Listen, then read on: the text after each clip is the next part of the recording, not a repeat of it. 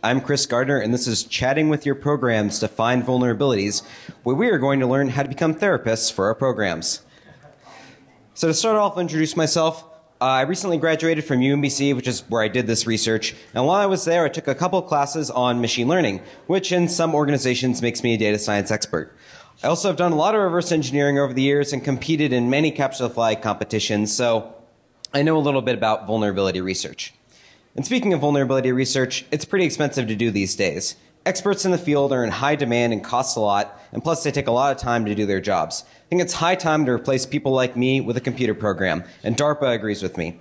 So a couple years ago, DARPA ran the Cyber Grand Challenge here at DEF CON, or CGC, which challenged 8 teams from industry and academia to create fully autonomous cyber reasoning systems to find, exploit, and patch bugs in computer programs. As part of this, DARPA created Decree, a special OS designed to be easy to model and analyze. In Decree, you don't have to worry about networking, file I/O, thread scheduling, or many of the other hard problems in computer science and software engineering. Since there are no environmental factors, each program written for Decree is deterministic, which makes Decree a good target for research projects. So DARPA ran the Cyber Grand Challenge, but we're not out of a job yet. The winning cyber reasoning system went on to play against the humans in the DEF CON CTF, and it didn't crash and burn horribly, but it did get last place. And additionally, during the competition, only a fraction of the programs actually had exploits written for them. So we can do a little bit better. There's space for new research in the field. So if you want to build an automated vulnerability finding machine, you basically have one option in terms of overall architecture. We use a tool called a fuzzer to find crashes in a program, and then use a technique known as symbolic execution to solve for an exploit. Symbolic execution is somewhat of a solved problem from a research perspective, but there's a lot of space in the fuzzer level to apply cool AI tricks. So let's talk about fuzzing. Basically, if you're not familiar, what fuzzing is fuzzing takes an initial corpus of test cases, which are inputs that cause some program to do something, and randomly mutates them in the hopes of finding a bug. Many fuzzers, called coverage-guided fuzzers, measure the code coverage of each mutation to try and make sure that different parts of the code are tested and take a little bit of the variance out of the process. One popular fuzzer, called American Fuzzy Lop, or AFL, actually uses some AI to do this. It implements genetic algorithms to evolve the inputs using code coverage as the fitness function. And fuzzers, and AFL in particular, work really, really well. In fact, they work so well that combining AFL with more advanced techniques, such as involving symbolic execution in the fuzzing process, only marginally increases the number of crashes found. But unfortunately, fuzzers aren't quite perfect. Coverage-guided fuzzers only measure how much of the code is tested. They cannot reason at all about what the code actually is. They rely on random chance and heuristics to boost the amount of code tested.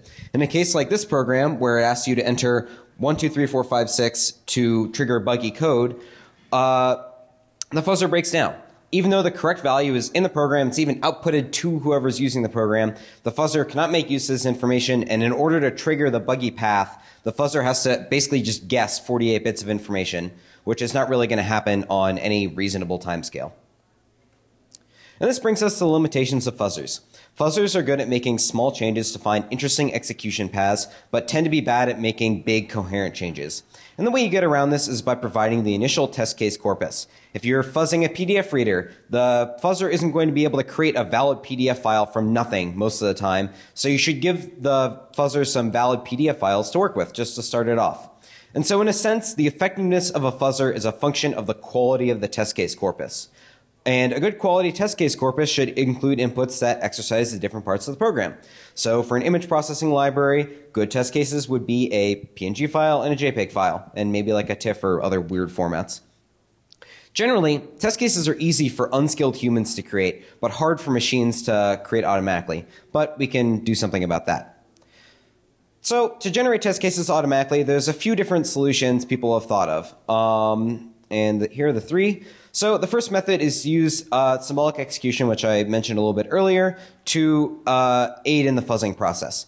If the fuzzer ends up at a junction in a program, so there's 2 paths, and the fuzzer can't get, the mutation engine in the fuzzer can't get the program to go down one specific path, it can invoke a symbolic execution engine to solve for the input required for the program to take that path.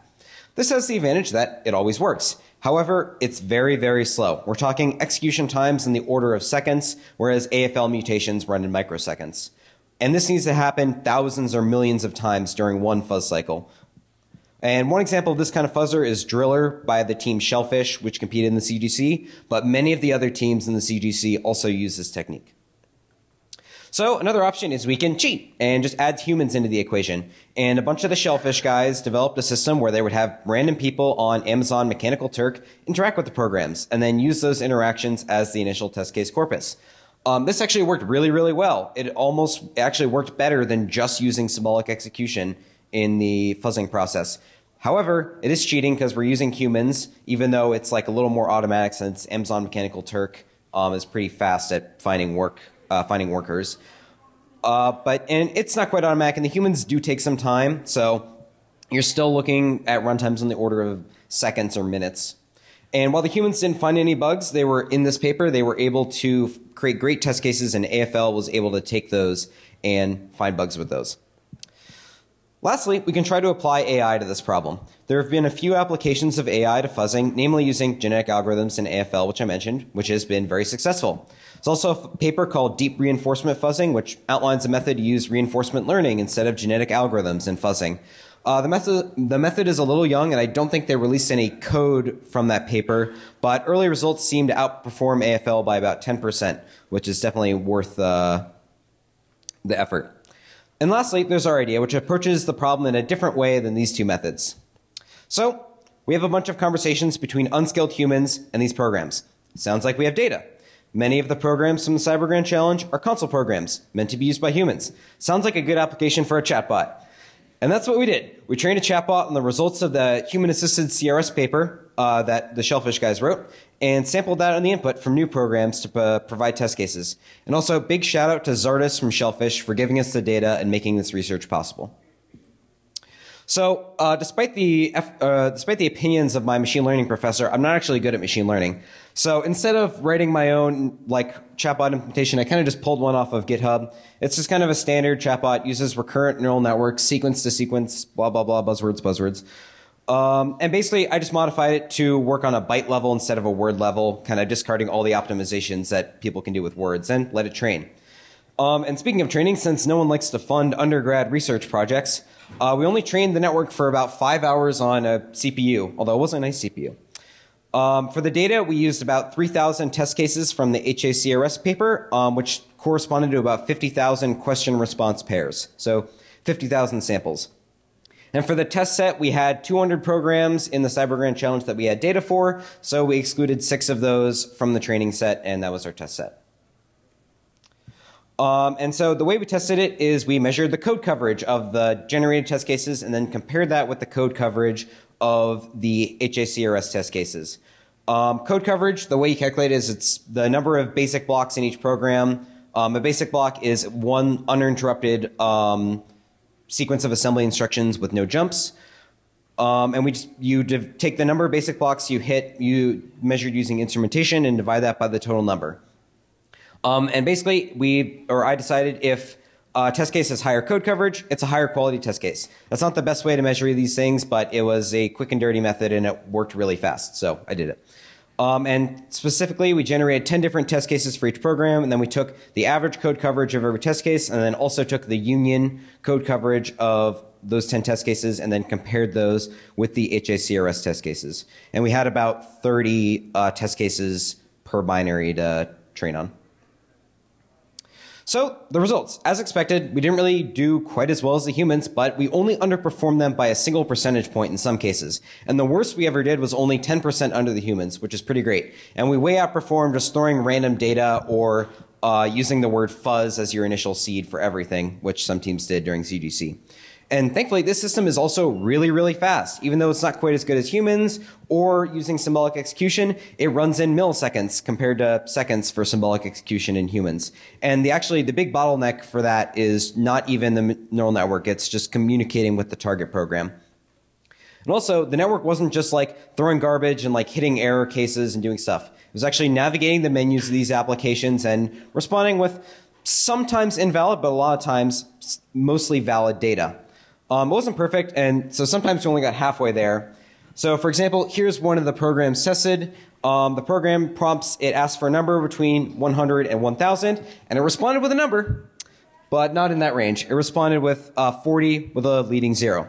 But it's important to note that that is actually only 1 bit away from the correct response. It can just flip a bit to turn the leading 0 into a 1 or a 2 or whatever. And then the fuzzer should be able to easily make that change and take it from there. And then it's presented with a menu, and it actually does pick a valid option from those choices, showing that this approach is capable of recognizing and navigating the basic menus that are in many of the CGC programs. The approach does have some limitations, though, and the big one is that it only works on CGC programs, and most of the CGC programs are toys. This doesn't quite work as well in the real world because the CGC programs are a little contrived compared to the real world programs. However, it might be possible to apply this to other like human interactable programs, such as like GUI programs or web forms or other like simple console programs or stuff like that. And lastly, this research isn't going to make many waves in file format fuzzing, which is what a lot of the new research is focused on. AFL is mainly a file format fuzzer, and since this kind of relies on output from the program before the program does like really any major parsing, in most like file format fuzzing situations, it doesn't work. There are a few ways this research could be extended, though. Mainly, we can train for longer, add more data. Like I said, we train for 5 hours on a CPU, which is barely nothing in machine learning time. And we were only able to acquire a small subset of the data in the HICRS paper, so it might be helpful to get more data. We could also try training on different data. It might be possible to train on exploits or crashes instead of just test cases, and then get crashes from those. And the biggest area to combine this to move this research forward would be to combine this technique with a symbolic fuzzer like Driller, giving it another fast option to try when the mutator engine gets stuck. Instead of just diving into a long symbolic execution operation, the fuzzer can try to approximate it first using machine learning. This would allow Driller to focus on solving the hard constraints, like a hard-coded password, rather than wasting time on navigating simple menus. So to wrap this up, here's a quick summary. Here's what I told you. Vulnerability research is expensive, takes a really long time, and it's high time we work on automating it. Cyber reasoning systems are one approach to that, and they they automatically find, exploit, and patch bugs, generally using a combination of fuzzing and symbolic execution. Fuzzer effectiveness is often limited by the quality of the initial test case corpus, which machines are currently bad at making automatically. We can use symbolic execution to make test cases slowly, or we can do it really fast with a recurrent neural network chatbot, which was trained on human interactions. And the chatbot works pretty well, way better than just the word fuzz. And finally, we did really well with just a few hours on a CPU. It would probably work a lot better with a GPU, more time, or more data. All right, thank you guys so much for listening to me. That's the end of my talk. My contact info is listed. If we don't have time for questions now, please feel free to reach out to me on either of those. I'm very responsive. Yeah, please, questions, comments, complaints, private party invites. You know what to do. All right, do I have time for questions? All right, any questions? No. Okay. All right, thank you guys so much for listening.